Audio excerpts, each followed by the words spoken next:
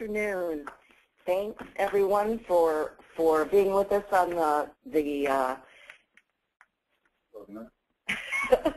on the 2013 Back to Basics webinar series, the first in this series. We have Greg Cava, Tammy Noodle, John Flanagan as our experts are John and Greg. We have Jim Welsh as our backup for anything that comes up operationally. And we have our newest CAD member, Katie Gerke here. So everyone say hi to Katie when you get a minute. Katie, say hi. Hello. All right. We have a serious topic to get to today, so we're going to get right to it. Electronic onboard recording devices and you. Okay, Greg, I'm going to turn this over to you and to Mr. Flanagan here. Wow, thanks. Hi, everybody. First off, why are we here? I'm certain that all of you have heard about the Eobr, electronic onboard recording device. We're here for two reasons. Number one, in 2012, Congress approved and the President signed into law a bill called Moving Ahead with Progress in the 21st Century, MAP 21. In this law, it mandates that all commercial vehicles use an Eobr, electronic onboard recording device. The only thing that has not been firmed up yet, and which will be announced in March, is the drop-dead date to which all vehicles have to have an Eobr installed. The second reason we're here is we, and I mean Stevens Van Lines, the entire van lines, we have issues with our CSA scores and our rating that need to be corrected. The major problem, or one of the major problems, all stem from log violations. We are on the FMCSA's radar, and we need to improve our scores and to improve our rating, overall rating. John can speak more to the situation in which we're currently in with the CSA. Thank you, Greg. Hello, everyone. Our CSA scores consist of 7 basics or scoring categories, and we're currently passing 4 of the 7. 2 of the 3 that we are not currently passing on are tied directly to Eobr, the first being logs and hours of service, and the second being the DVIR, Driver Vehicle Inspection Report, which is, in our case, part of the paper log.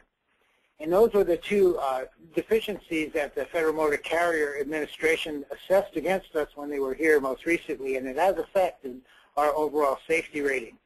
And by the way, folks, this is not a secret. Anyone with Internet access can go out on the Internet and view our safety rating and our CSA scores. For the Eobr, does address both the logs and DVIR problem. Immediately upon use of an electronic logbook, our most common logbook violations, by definition, go away. Our number 1 violation is logbook not current. You can't have a logbook that's not current if you're using an electronic black box. The other one is log falsification or inaccurate logs. Well, you can't have an inaccurate log. By having a black box, it always knows where you are at what time. And also, you can't have log form and manner violations or no logbook in the truck because you always have your Eobr. Additionally, this particular model of the Eobr, the Zeta device, which Greg's going to get into shortly, has a built-in driver vehicle inspection report in the program, and you can't log in or out of the program without completing your pre- and post-trip inspections and having a record of those, having those completed. And it's all very straightforward and actually pretty driver-friendly. So I'm going to turn this back to Greg. Okay, number 1 question is who's going to be affected by this law? This law is going to affect, and it is going to affect anyone who is currently required to file a paper log. That means every interstate driver, intrastate driver, and under some instances even local drivers. Questions come up on local trucks. If you have local trucks that you're currently running that are running within inside the 100-mile air mile radius of your terminal, and if the people are reporting their times of employment, whether it be punching a time card or filling out a timesheet, and what's the last one? They work less than 12 hours a day. Yeah, they have to work less than 12 hours a day. You might not need to install an Eobr on that unit. But if that unit goes beyond 100 miles, or if they work more than 12 hours, you're going to need an Eobr in that unit. I want to explain one thing about this Eobr that we've selected. If you've got 10 local trucks that are normally functioning locally, you don't need to buy 10 units. If you've only got one truck that might go outside that radius on any given day, you can swap that transponder from one unit to another. It does require you to go into the computer and basically tell the computer which truck that transponder is located in. But it doesn't, this doesn't mean that you have to have a physical unit for every physical truck you have. It depends on your circumstances. Okay, what is an Eobr? In this program, the little box you see on your screen is the transponder unit. That is what gets installed in the power unit of the truck. It's very simple to install. It's simply, that box there is approximately the size of a 3x3 Post-it note and a little thicker.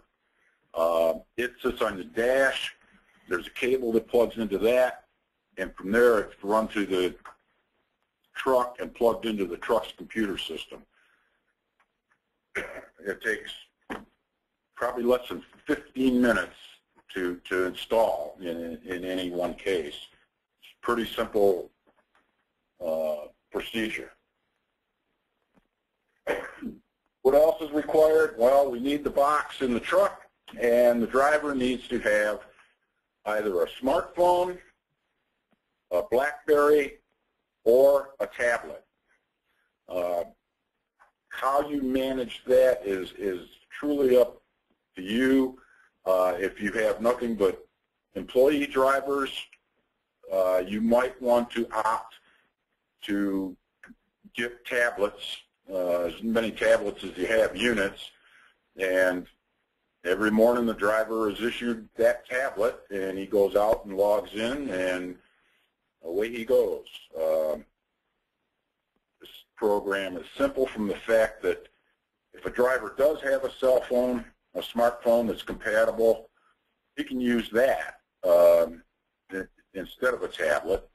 It uses extremely little data, so the cost is insignificant, truly.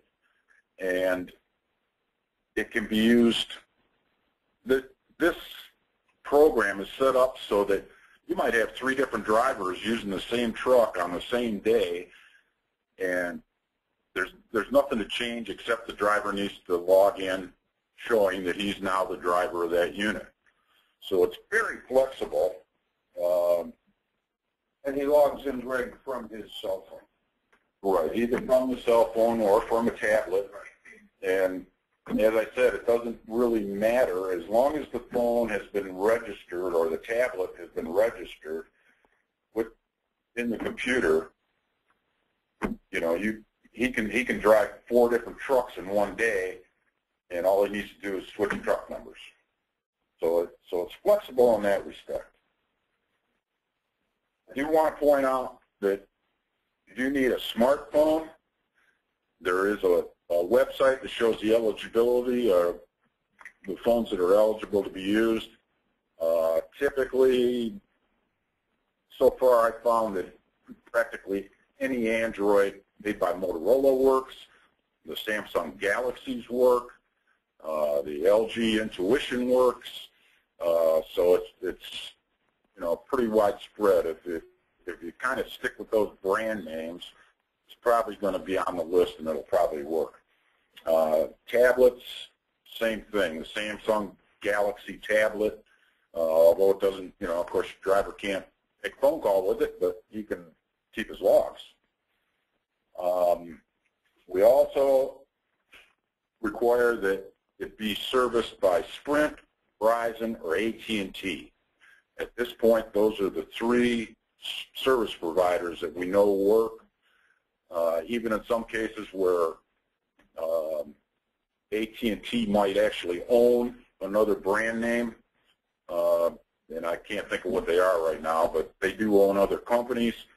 If you have service through that other company, we found thus far that it doesn't work. So right now we're saying the service has to be through, I'll call it the big three.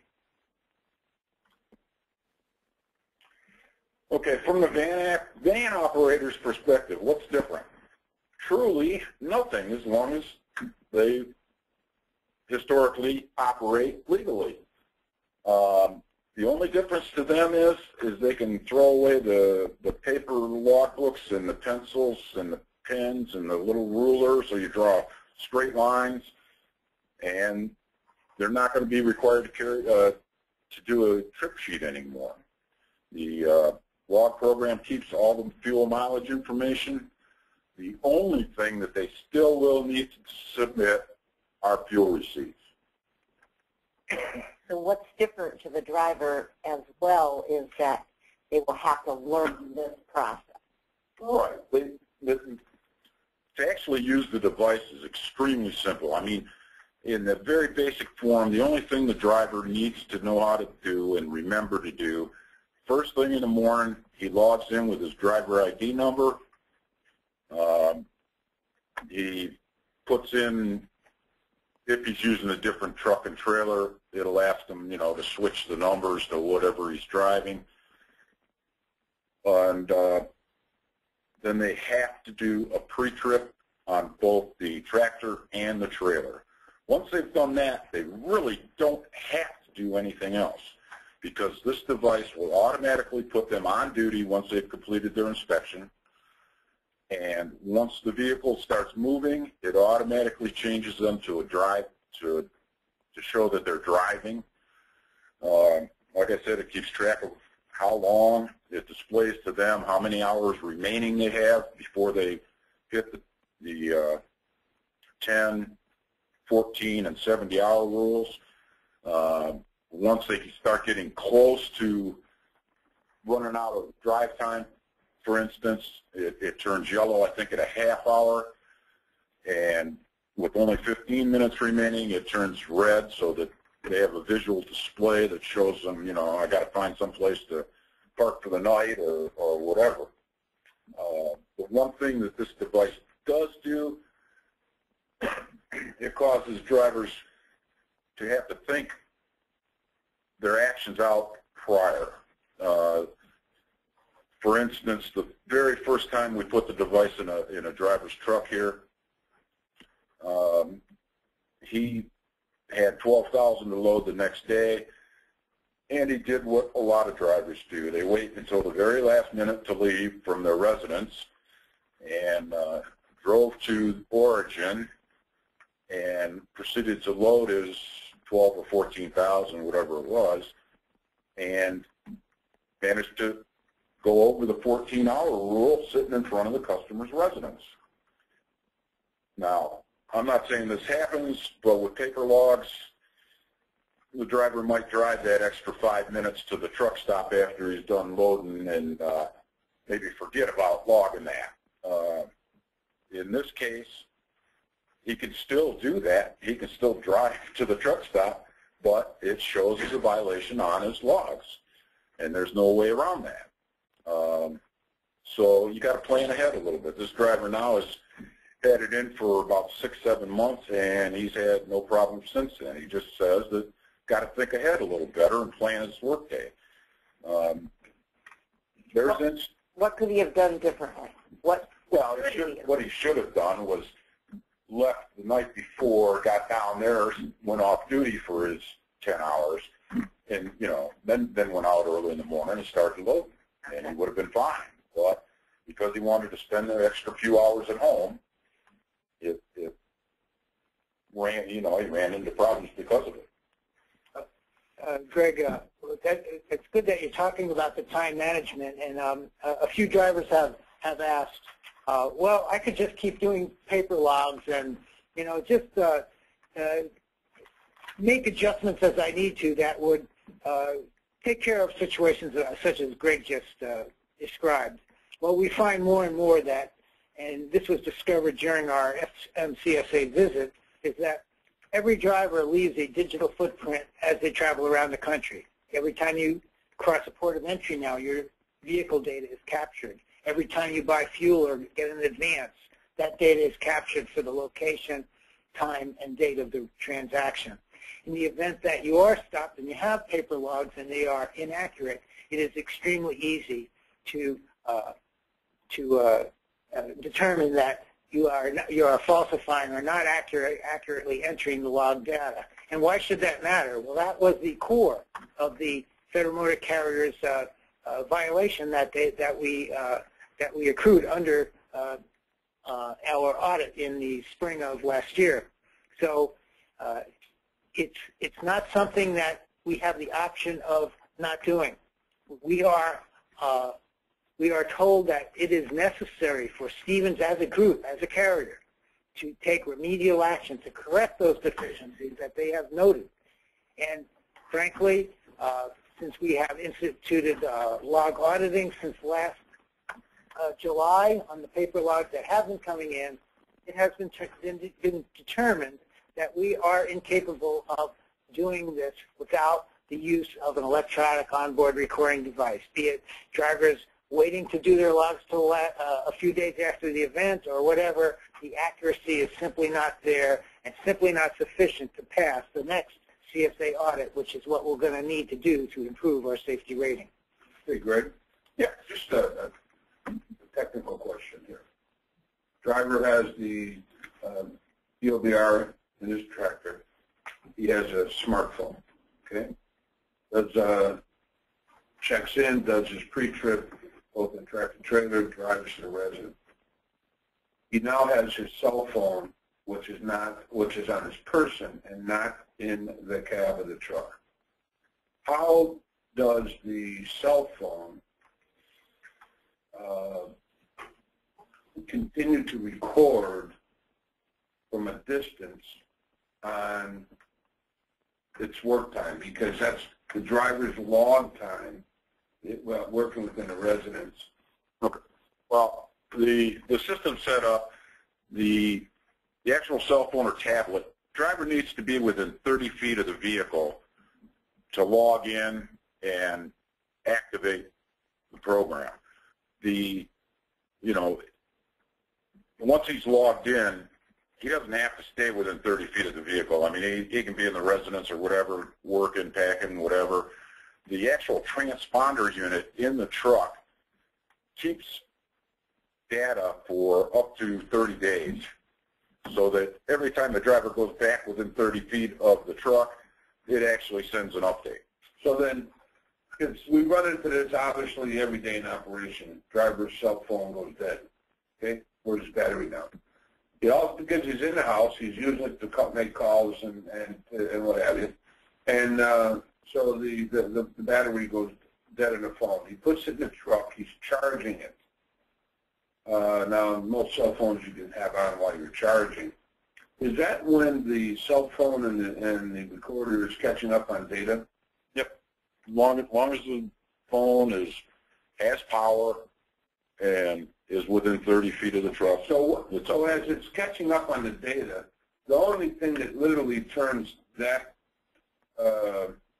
transponder off, he turns his cell phone off because he's done for the day. Okay. But the transponder, if I understand correctly, is still recording? It defaults to, when you log in, Yes. you activate the transponder. It defaults to on duty, not driving, once you have done your pre-trip inspection, and stays on duty not driving until you tell it something otherwise by either driving the truck or punching off duty or sleeper.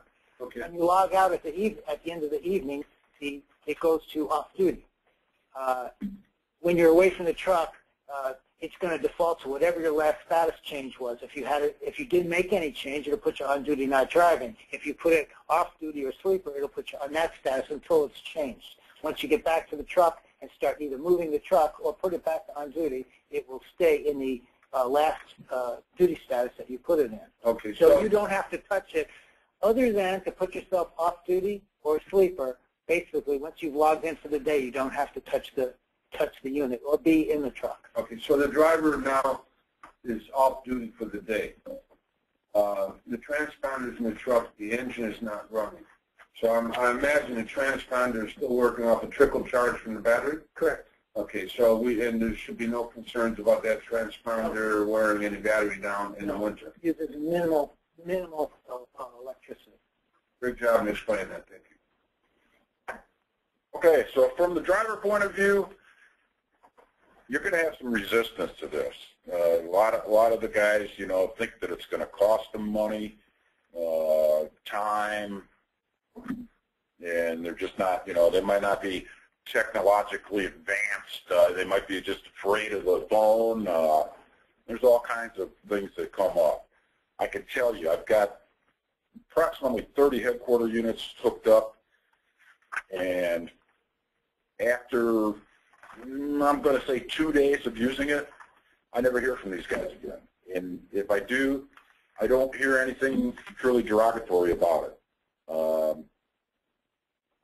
Most of them, a couple of them said, man, I'd never go back to paper logs because this is just so easy to use, and they find out it's actually beneficial.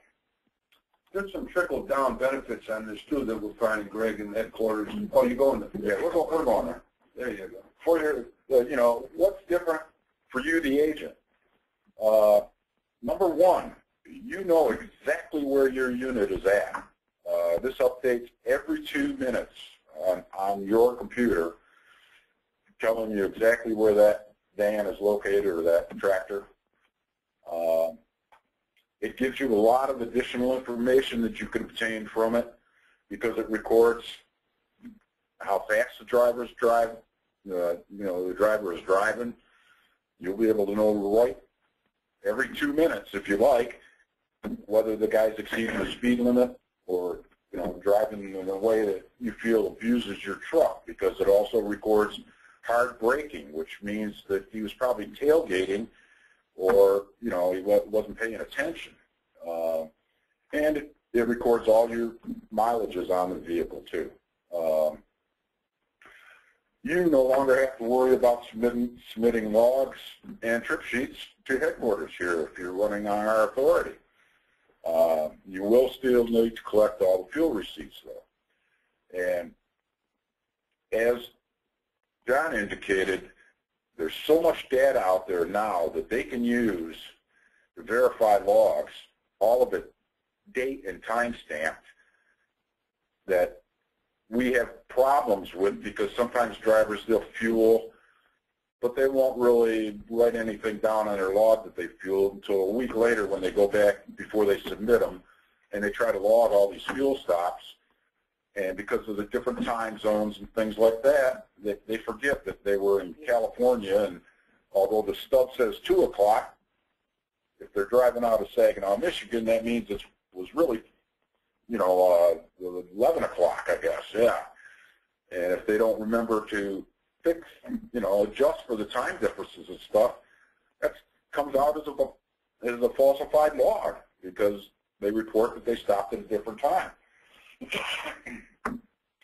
You'll receive automatic updates on any violations. If a driver exceeds the 14-hour rule or the 70-hour rule, you get a notification through email that tells you on the same day that this infraction has occurred, so that you can address it promptly with your driver instead of, you might not get logs for 12, 13 days, and then you go back to them and say, hey, you know, why were you over 14 hours here?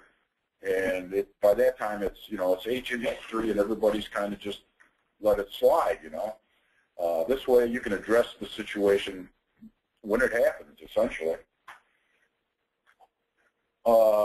Another great benefit of this is any vehicle that's you register and put a transponder in that's using Stevens Van Line's authority, it appears on our computer here at headquarters. Now, what this does is, I know in the past we've had issues about agents updating van locations. This tells us exactly where your truck's at, and I think it's going to open up a big opportunity for you to generate more revenue, because our planners and dispatchers can see where your trucks are at, and if we've got orders there, we can offer them to you. So I think it's a real win-win situation for headquarters and for the agents. Of course, the big thing's always cost. There's a cost for everything. We researched a number of different companies to do business with, and we found that Zeta, which, by the way, they were called Zeta, X-A-T-A, and since we started publishing all this stuff, they've changed their name to XRS. So if you hear us say Zeta, we really mean XRS, or vice versa. They're kind of interchangeable at this point. There is a one-time charge for each transponder. It's $50. That covers the cost of the transponder and to set you up. Essentially, you know, if you lose it or whatever, I mean, it's paid for. Of course, you'll have to buy a replacement, and there'll be another $50 charge, but that's all there is there, and it's a $35 a month charge per transponder. So that's the expense you're looking at. Now, with you know, how much does this really cost you in the end? Well, let's think about it. How much time do you spend going over logs, making sure they get mailed in to you, and then you turn around and probably look them over, and then you bundle them up and you send them to headquarters? A lot of expense there and a lot of time involved. All that goes away. So if you've got, well, let's say you got 10 units, it's going to be $350 a month. You know, do you actually have $350 invested in doing the paper logs? I don't know, but it's you know, it's a reasonable price difference for the efficiency and the information you're going to gain from it. By the way, I just happen to remember, I did have somebody ask a question on here about the Apple iPhones. Very popular phone, very nice phones. Unfortunately, Apple iPhones do not work with this program, and the reason being is Apple uses a proprietary software on their devices that this program just doesn't work with at this time. Now, down the road, maybe, but at this time, Apple iPhones and Apple products, actually, any Apple product is out of the question. Judy. Okay, you may qualify for financial assistance with this program. If you have co-op funds available, Tammy Stead will be able to tell you that.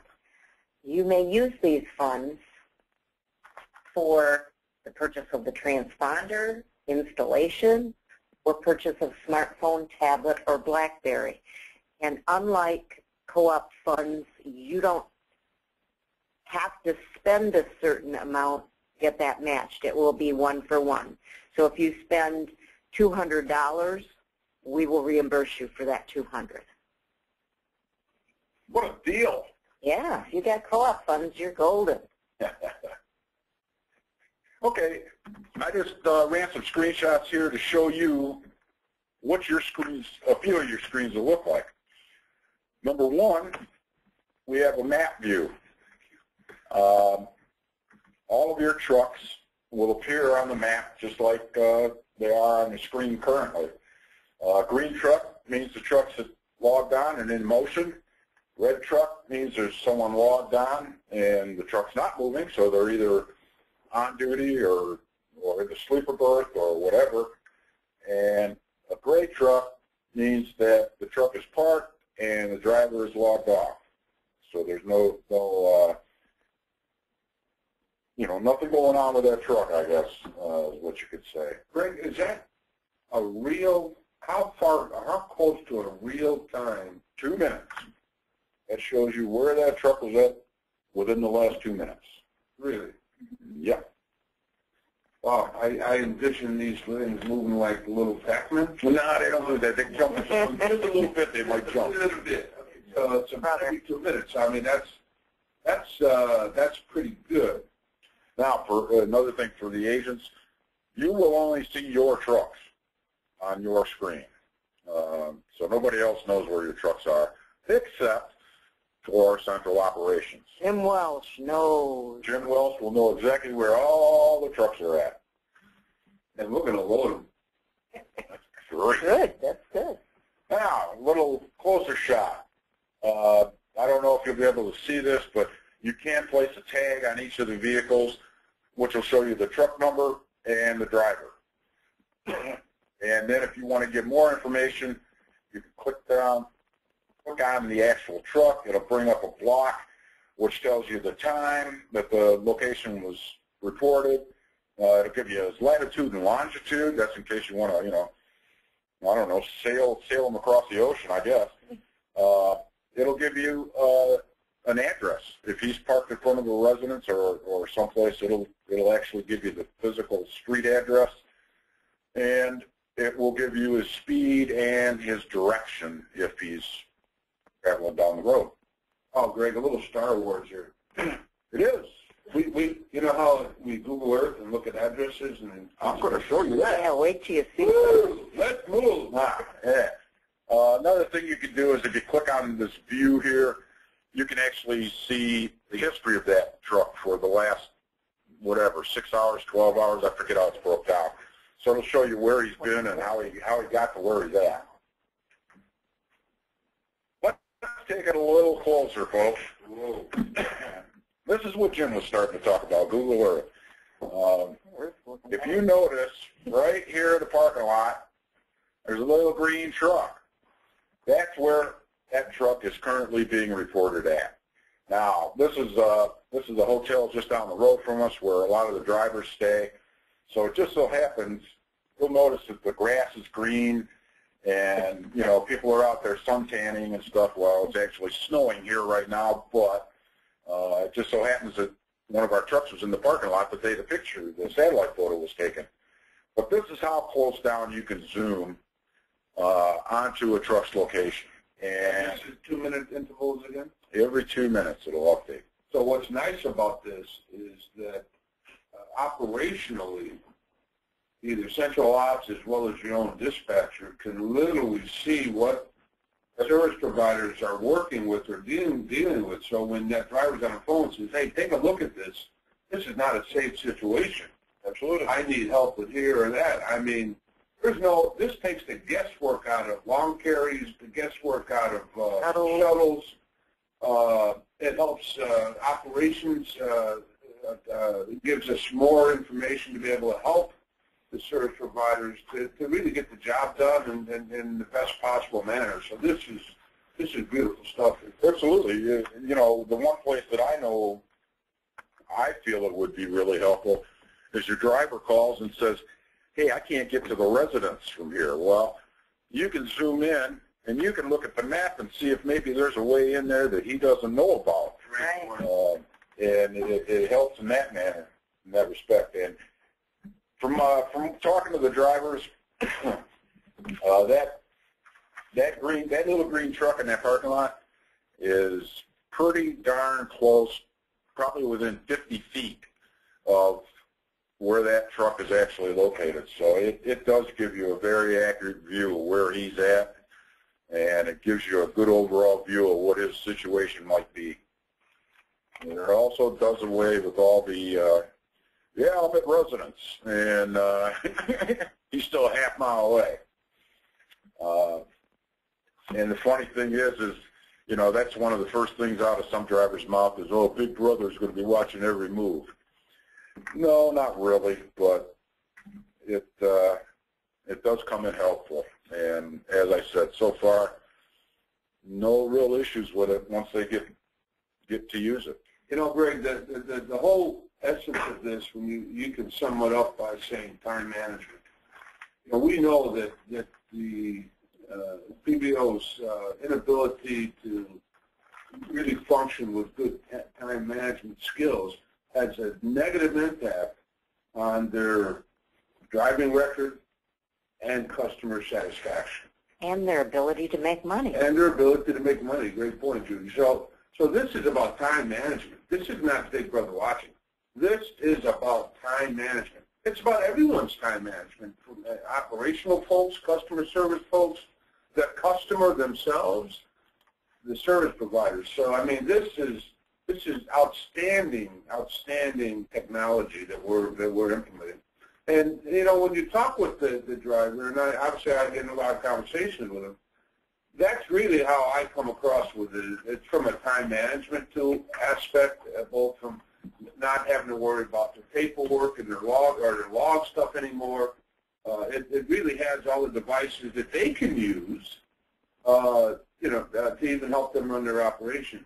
Keep in mind too, we are going through a transition with many of our drivers that are just learning how to use email.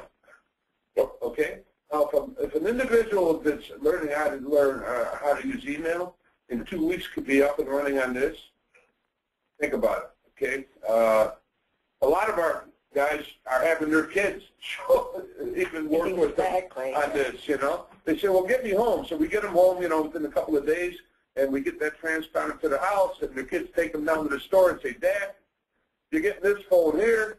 Boom, they get, and then literally it's a family event, hooking the father up with his Eobr. So I just wanted to pass along the stuff. That's what I told a lot of the guys. I say, hey, go find a 10-year-old. They can show you how to do it, you know, if you can't figure it out. We do have a lot of questions, and we will get to those questions. So let's move on through the... Yeah. Bottom line of the whole thing is, this is not something that we just invented in our mind and decided that it was best for everybody to do. This is something the government is going to mandate. We don't know yet, you know, when that drop-dead date is. We, because of our safety issues and for other reasons, have decided to step it up. Greg, I want to speak to that just real quickly here. I know the government mandate, nobody knows when the drop-dead date will be, but it will be in the next few years. But under our safety plan with the government, we do not have the option of not addressing it. Now, they didn't say we had to use Eobrs, but they said that Eobrs would be looked upon very favorably in order to restore our safety rating and address the safety deficiencies. They didn't say you need to address these deficiencies if you feel like it. We are required to. We have to take what they call take abatement to, in other words, correct those deficiencies that have been found. To try to do it with using paper logs is simply not going to work. We've tried every way. We've tried doing paper log audits. We've tried driver instructions and training on the paper logs, and simply we have not been able to achieve the level of compliance that's needed. Additionally, back to what Judy was just saying, and Greg also, there is a business case for using this. You'll save time. You'll save money. You'll improve productivity. So there is a business case for doing this. So I'll climb down off of my soapbox here, but it isn't like we have a choice. Okay, yeah, that's one other point. If you haven't watched the video out on the website, it was listed on your invite to this, please go out there and watch that, because it explains, number one, your driver can actually gain hours of driving time, because this records down to the minute instead of into 15-minute increments. So, you know, if he stops and starts, goes from driving to on duty to driving to on duty a few times a day, he could gain a half hour of actual driving time. out of this. So there's other things listed out there too that are actually a cost savings and a benefit. Now, Greg, I talked to the driver headquarters the other day where I showed him how this is going to help him with his fuel consumption, and we actually did the math on it, and it's about in this particular case, it's about $4,800 savings in fuel. In a year's span? Yeah, in a 12-month period of time. So, I mean, if anyone wants to call me and talk to me about that, I'm more, please give me a call, because the big savings is going to be in fuel and time is money. And time is the only thing that we're affecting on this. We're stepping up the pace, and essentially any truck under Central Operations Dispatch, we're going to need it in by the busy season. We want everybody to run through this busy season using it. The rest of the vehicles, we can hold off until the end of the year. But by the end of the year, we'd like to see everybody up and on it if you're running on Stevens Van Lines Authority. I can't see a lot of the questions from this distance here, so I don't know if we're answering some of those as we're talking. Okay, we're going to... There are a lot of them. Yeah, there are. Well, hey, there. See, where are the questions? Can this work with a prepaid account? Yes, as long as you go to Verizon, Sprint, or AT&T and set up a prepaid phone account, and you use an authorized smartphone, no problem. You can do that. I'm sure that question is asked in case the driver does not have a credit card or can't afford it. Absolutely. We had a driver the other day that had that issue. He went and he actually got a debit card with a MasterCharge logo on it, and he direct deposits on that, and Verizon took it as just like a credit card, so you don't have to prepay. Yeah. I can only speak for Verizon because I've actually talked to them. If, let's say a driver does have bad credit,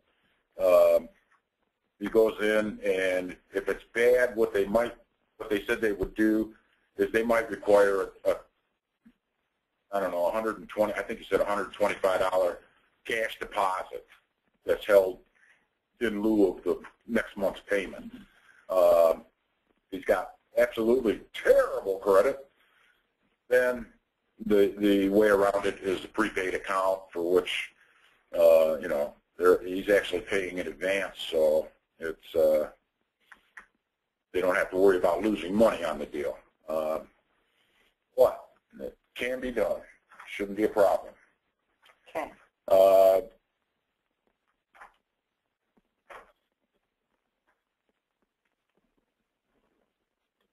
During the driver boot camp, we'll be going over this actually with the device so that people can see how it works. And we'll have some drivers there who have actually been using it for a few months. If people don't believe me and say that there's really no issues once they start using it, they'll be happy to answer your questions. We actually, Greg, will be at the University of TCS. We will actually be bringing drivers in that have CSA violations that just can't seem to get off the schneid. They will be brought in specifically to have their trucks installed with them and trained up on them. So what's nice about this, and that's why I'll throw a shameless plug in on here, that at the University of TCS, if you send your lead operations persons there, they will learn anything and everything about the Eobr. In fact, we'll have a truck there with it installed and a walk around so that, and we'll even have the devices that you can take them back with you. So that's a great opportunity, for your organization to be involved in that, and that will be April 11th, 12th, and 13th, right in Midland, Michigan. Next question. Okay. What about part-time drivers? Can they still do paper logs? The short answer, once the mandate comes through, is no. Every driver operating a commercial motor vehicle is going to have an Eobr in the truck. Currently, I would say currently, yes, if it's a part-time driver, you know, drive 1 day a week, you can still use paper log, but there's no advantage to it because the transponder is already in the truck, it's already hooked up. You know. You know, Greg, I see this where a regional agent, okay, someone that's out in 11 Western, right. And one of the, you know, they have 3 or 4 guys qualified with us, and they're running a unit, but they don't like to stay out for 2 weeks. So because the unit is easy just for the next driver to sign up, why give yourself the headache? You know, put the unit in the truck. You can even switch off on the phone. You only need 1 phone. Because, you know, so you don't have to buy 4 cell phones and 4 transponders. Right. So those of you who are sending your local guy out for 4 days, bringing him back, sending another one out for 4 days, I see no reason why you'd want to be even dealing with paper logs with 4 guys. You don't have to. As a matter of fact, when you think about it, it actually becomes a bigger headache for you using 2 separate systems, one of paper logs, one of the Eobrs. Right. You know, it's just harder to keep track of and harder to make your reports on. Brennan says there that Zeta informed him that iPhones will be working soon. Fantastic. I knew that eventually they'd get around to it, but it wasn't their priority, I don't believe. Does the driver need to be within 30 feet of the truck to change his duty status? Actually, no. He can change his duty status as often as he wants. It's just that it won't report that until he does get back within 30 feet of the truck. And it does. Yeah, well, whatever, you know. It'll report it, and it'll report it historically, so that you know, if you did it an hour ago, that's what's going to show once it does update. Bluetooth, yes, it is done via Bluetooth. The connection between the phone or the tablet and the transponder. So whatever device you get does have to have Bluetooth capability. And to be honest with you, I don't know that you can even buy one of the newer models that doesn't have it.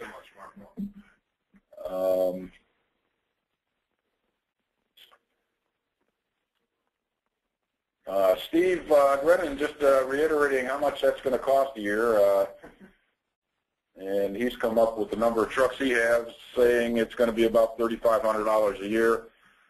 And I can't argue that. That math works out. But how much are you spending now taking care of buying logbooks and gathering the information and mail and overnights and all the things that are involved in keeping track of it? Well, if you're just operating 10 trucks, and from a fuel consumption, if he's able to save 2% on what he spends on fuel a year, I'm sure that equals $3,500.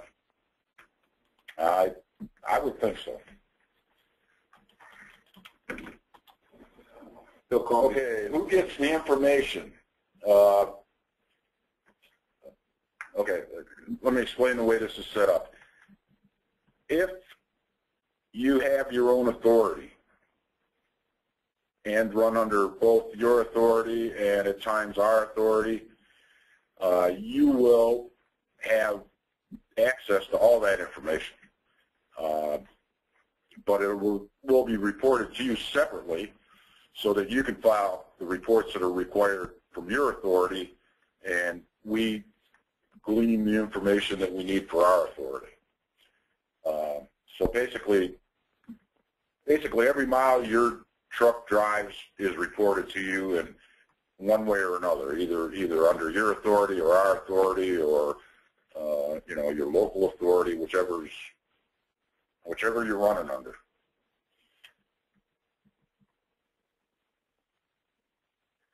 Okay, the Stevens pays data and deduct from the agents, or do the agents pay directly? Yes, you pay directly. The the bulletins that have went out and everything indicate who you need to contact to set up the service. They'll train you and your people on how to use it, and you know, it's your bill, but you do need to set up a separate account for yourself with Zeta and your phone company. Right. And then again, you know, as far as the phone service goes, I mean, I don't know too many people now that don't have a phone, a cell phone. If they've got a BlackBerry or a smartphone, the cost in data that it uses is so minimal that they wouldn't even notice. And I can't see an employee driver who's got a smartphone objecting to loading the app on his phone and using his phone as his logbook. But that's something that you and your employees and need to hash out, I guess. Smartphone, in essence, is the carpenter's hammer and saw, the bricklayer's trowel and level, the mover's dolly. His key tool for the job today is his smartphone. It's all about communication. All about communication between operations, between the service provider and our customers. Number one complaint from our customers today is that, you mean to tell me you cannot immediately contact your driver? They don't understand it. They refuse to grasp that concept. So, it's the communication that's the key to total customer satisfaction. Okay, from Peter, can this unit replace our present GPS system? I don't see why not, unless you have GPSs on trailers. This unit, of course, is hooked directly to the power unit. So that'd be the only limiting factor, I guess.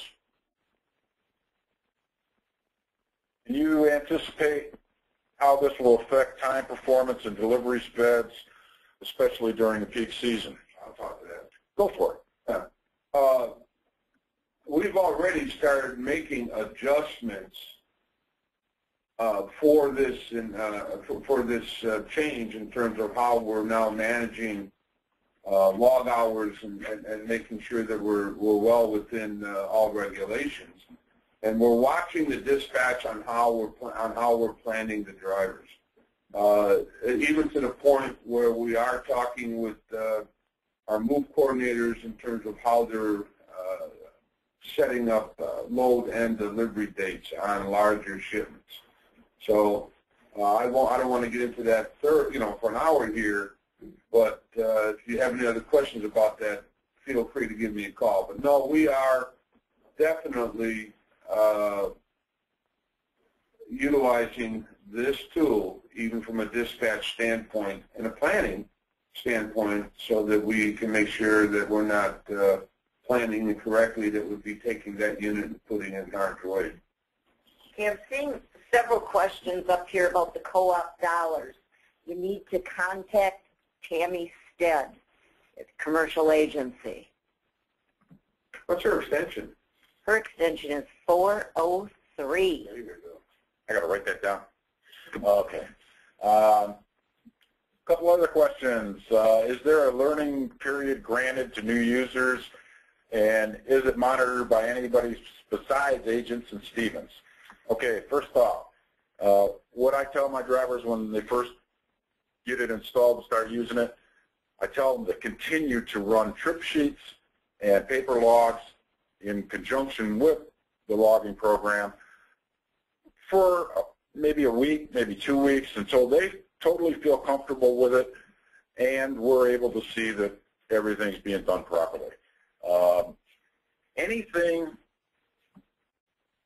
how do I want to say this?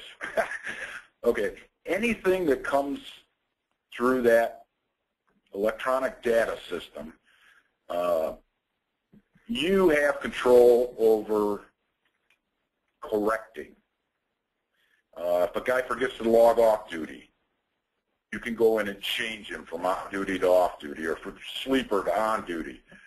The only thing you cannot change is the drive time. If that vehicle is moving, it's showing that, you know, he was driving the vehicle. Other than that, it really, you know, there's a little learning curve to the computer and how to go in and change that stuff, but it's all valid. One thing about the learning curve is Zeta has excellent online videos which are free. The driver videos has a series of 5. They run about 4 minutes each, and they take you through a day in the life of a driver. How to log on, how to use it during the day, how to do pre- and post-trip inspections, how to log off, and how to manage incidents and exceptions that are always going to come up. That is online, it's free, and the total runtime of the 4 videos combined is right around 20 minutes. There's also a 5-minute video on how to install the transponder in your power unit. As indicated earlier, it sits on the dashboard with an adhesive, double-sided adhesive. There's a single wire connection to the J-bus on the truck. I estimate I've done about 15 of these installations myself, and it takes about 10 minutes. You don't need any fancy tools or anything. It's quite easy and straightforward to do. And again, how to do it is also online, and it's about a 5-minute video. Yeah. All of this is available to any Zeta user, and for your drivers, I would just sit them down and run them through that 20-minute video, maybe even more than once, to give them and it's a very well done, very professionally produced video, training video for drivers as to make them comfortable with this new device. Yeah, I want to make a big commitment here to our agent family about training. We are training our own people up internally in operations on the Eobrs. You install an Eobr in the truck, we'll train your driver up on it. Bottom line. Thank you, So Jim. do not be afraid about who's going to train what or what have you. We are strongly committed to have as many units as we can up and running by May 1st. So from a training standpoint, do not hesitate going forward because of that. Okay. And the second part of that question is, anybody besides the agent and Stephen seeing the information on the transponders? No. It's strictly viewable by us. Well, XRX can look at it, I guess. You know, if you call for help, they can go in and look at the same thing you're looking at so that they can help fix it. Yeah, I'm not quite sure that there should be concern on that, because even today, on how they're collecting data of all of our units and are going across borders and taking videos and timestamp, looking at comp data, looking at your fuel receipts, an auditor can piece together down to the hour where you were and where you should have been. So that really the information that we're collecting here, or that transponder collects, is what you're putting down in the logs, and they're already being able to piece your day together. So we're not talking about people's checking accounts. Now, I guess the only piece of information you would be maybe questioning about, well, what about the phone number? I don't even believe the phone number is included on that. It's just it just happens to be a data line that's transporting information. So from a security standpoint, there's no reason to be concerned about that. Okay, satellite images. The picture I showed of where our truck was in the parking lot. Maybe people misunderstood. Those are not real-time photos. That's why I said it. The grass was green. Well, let me tell you, the grass isn't green here right now. It's snowy white. But it does, normally those photos, the actual photo you're looking at might be 5 years old. But it does, it gives you a general look at the area. But you did mention it's probably about a 2 to 3 minute delay. Of the location. Right. So the photo is 2 to 3 minutes old. No, the photo is maybe 5 years old. So the photo. Oh, okay, I got you. But the location. The 5 years old, but the spot. Yeah. The monopoly player is. That's it. Right. Exactly. Yes. Hey, come on, I'll learn No green grass here. If the cell phone is off, will the GPS still work? No, I don't think that the GPS will show where that truck is at when the phone was shut off. I do not believe the transponder actually transmits. I believe it needs the phone to actually transmit the data. And I know probably what you're asking, why you're asking. As a driver takes off with my truck, how do I find it?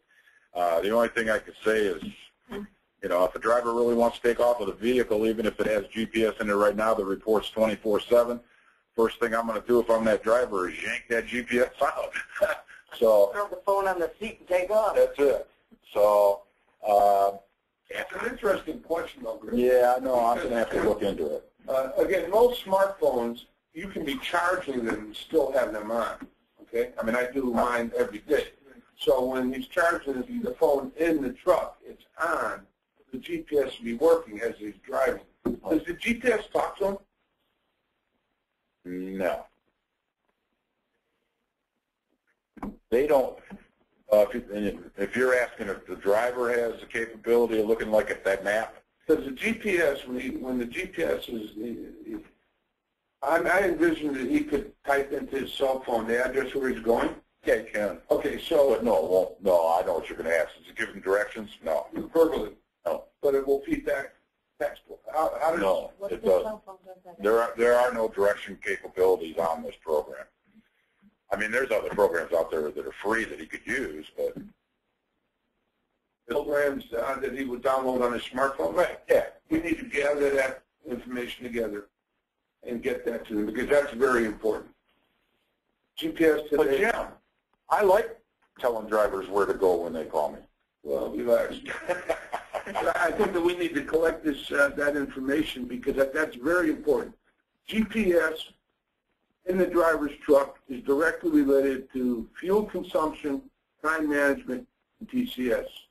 So, if I told you at least 2-3 times a week, I thought the customer would say, "You mean the driver doesn't have GPS? You can't find, he's whatever." We can do this, but it doesn't give you. Yes, but what I'm saying to you is that we need to figure out, just like we have the CAM scan that we download on a smartphone, so the driver can take pictures of his paperwork and send it as an attachment in here, which saves him a lot of money.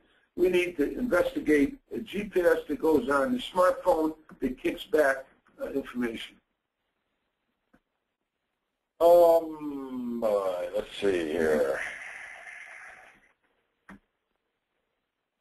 Can the agent buy phones or tablets for the drivers to use just for this purpose?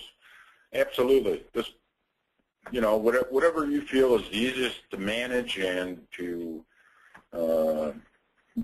do. I mean, if you've got only 2 trucks and those are the only 2 trucks you're going to put it in, I don't know, you might want to super glue a tablet to the dashboard.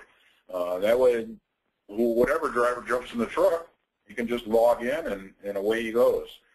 But like I said, everybody's got smartphones nowadays. I wouldn't be surprised most of your drivers already have it. And because it doesn't really cost them anything, I can't see them objecting to using their own phones.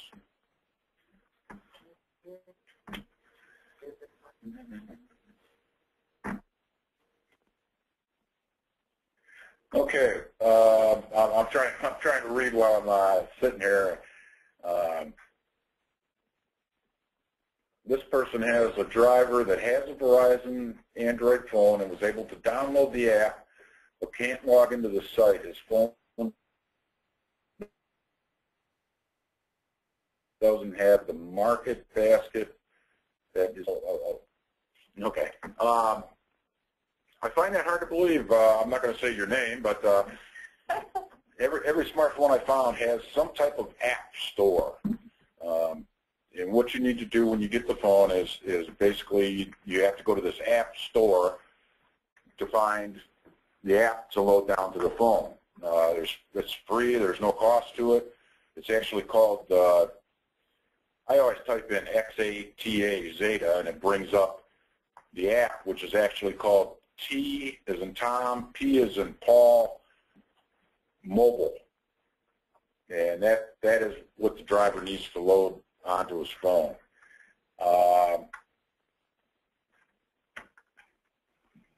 I will give you a call this afternoon and we'll search this out because, you know, each phone carrier might use a different service. Verizon, normally it'll show Google Play is the app that opens up their app store.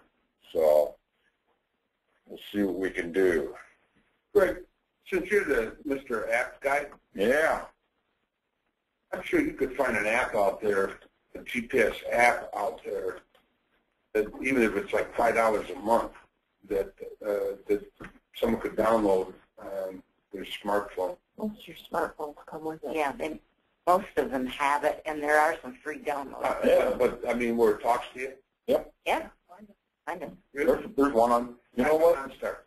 You know what? You know what, Jim? I got your phone for you. Yeah. And I know there's a free one on your phone. What are you holding out for then, darn it? Well, I'll wait for you to search around. Anyone, but there's people like me out there that might be technology challenged, okay, that need a little help and support with it. So.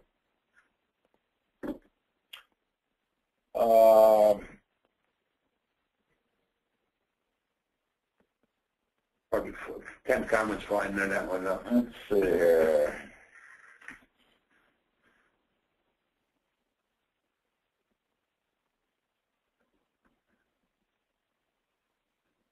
Okay, one person mentioned that people have, one of their drivers currently has service with T-Mobile, just spent $500 on a phone. You know, what do you do? Well, right, you can just drop back and punt. Yeah, are we talking about a local driver? You know, I don't know if we're we're talking about a road driver here. Well, you know, bottom line is, I go back to this thing about this is going to be mandated down by the federal government in a very short time, and you know, I mean, you have to make an investment in your business, in your livelihood, and it's really no different than if I was required a calculator that in my line of work, and I needed to have a better calculator in order to keep up with my industry. I'd have to go do that. It's kind of simplistic there, but you know, I mean, there's has to be a commitment associated with this. I don't know what else to say.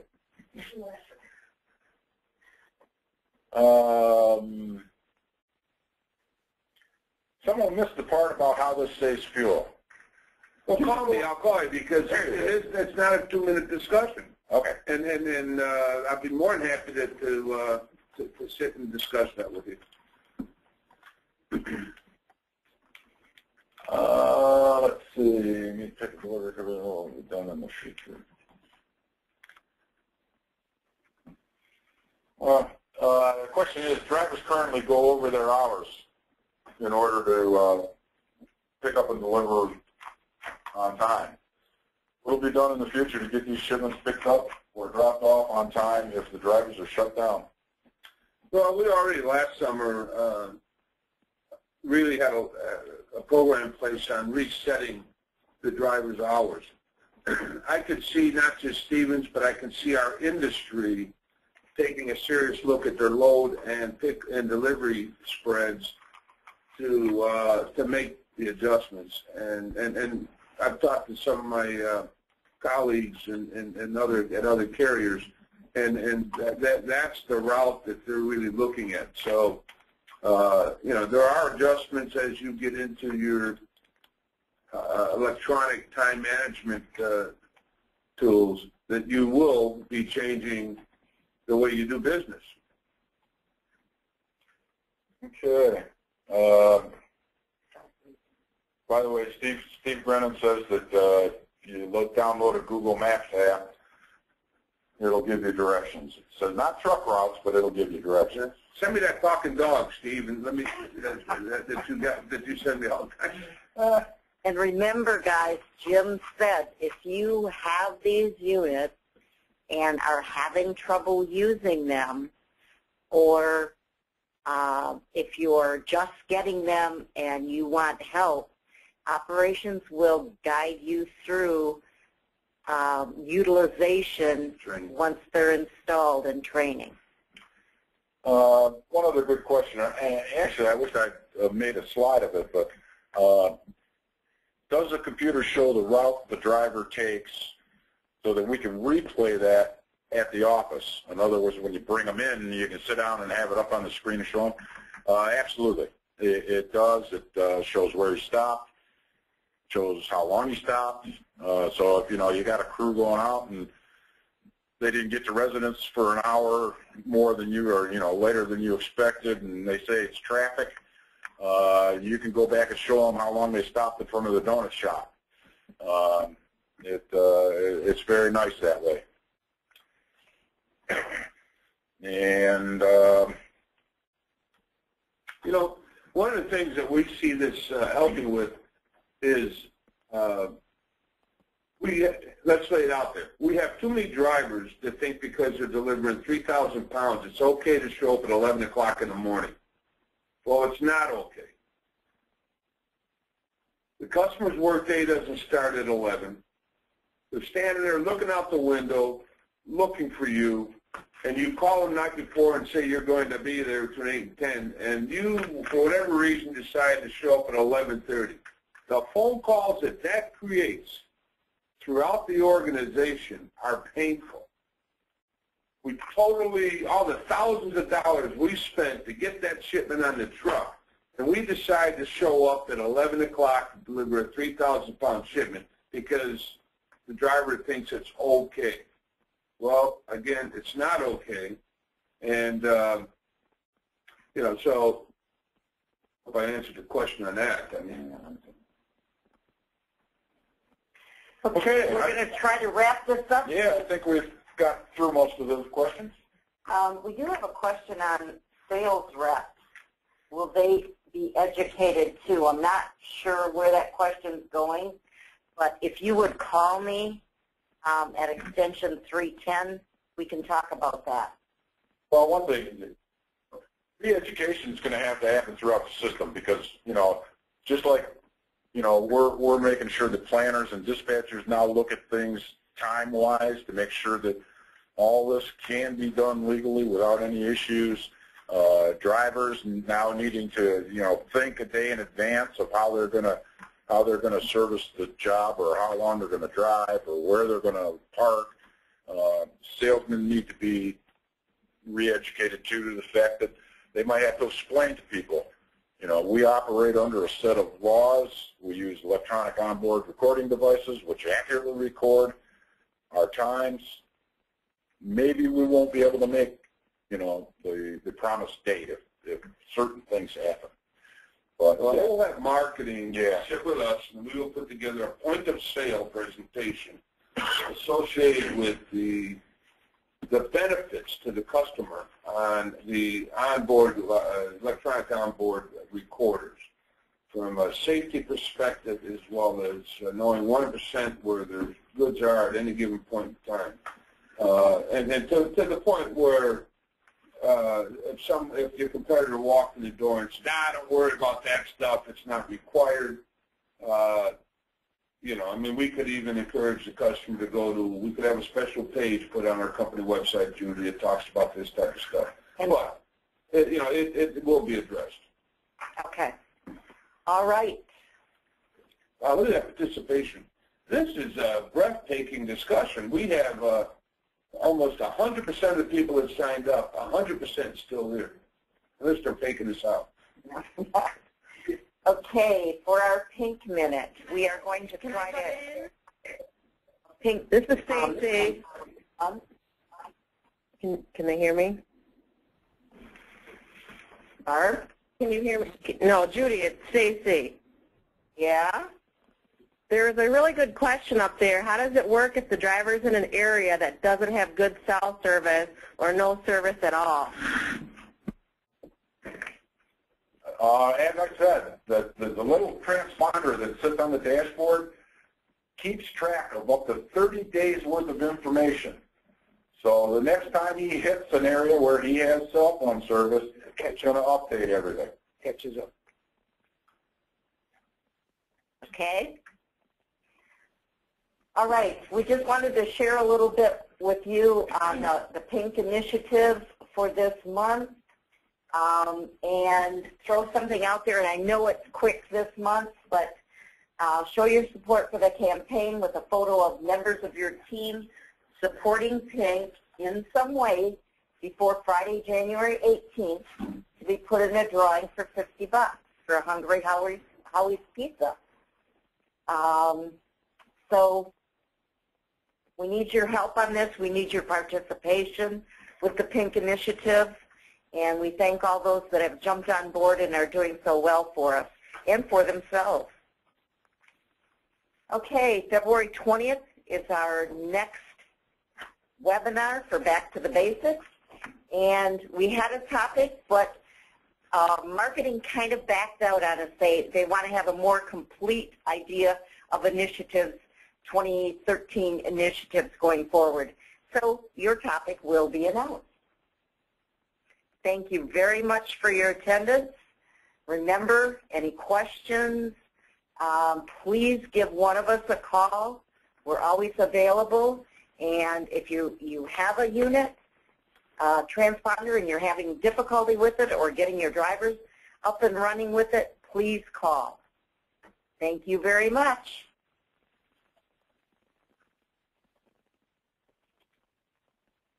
Greg, I'd be interested.